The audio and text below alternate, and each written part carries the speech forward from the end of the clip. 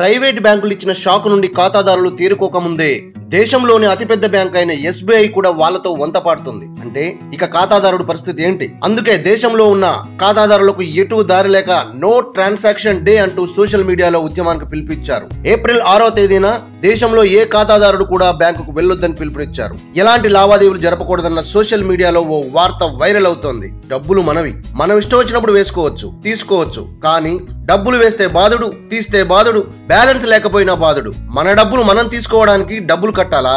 ఇదెక్కడి చోద్యం? అందుకే ప్రైవేట్ బ్యాంకులతో పాటు SBI బ్యాంకు నిర్ణయాలపై మండిపోయిన ఖాతాదారులు సోషల్ మీడియా వేదికగా నో ట్రాన్సాక్షన్ డే కు పిలుపునిచ్చారు. బ్యాంకులకు వెళ్ళకపోవడమే కాదు, ఆన్లైన్ ట్రాన్సాక్షన్, మొబైల్ అండ్ పేటిఎంలలో కూడా లావాదేవీలు జరపొద్దని పెద్ద ఎత్తున ఉద్యమానికి సన్నద్ధం అవుతున్నారు. ఖాతాదారుల్లో పుట్టిన ఈ వేడికి కేంద్రం ఎలా స్పందిస్తుందో చూడాలంటున్నారు. ఒకవేళ ఏప్రిల్ 6న జరిగే నో ట్రాన్సాక్షన్ డే కి RBI కదిలి రాకపోతే మళ్ళీ ఏప్రిల్ 24, 25, 26 వరుసగా 3 రోజులను నో ట్రాన్సాక్షన్ డే గా జరుపుతామని హెచ్చరిస్తున్నారు. ప్రపంచంలోనే ఇదో కొత్త రకమైన ఉద్యమానికి నాంది అనుకోవచ్చు. ఖాతాదారుల ఉద్యమానికి RBI ఆలోచన ఎలా ఉంటుందో చూద్దాం. ఈ వీడియో మీకు నచ్చినట్లయితే లైక్ చేయండి, షేర్ చేయండి, సబ్స్క్రైబ్ చేయడం మాత్రం మర్చిపోకండి.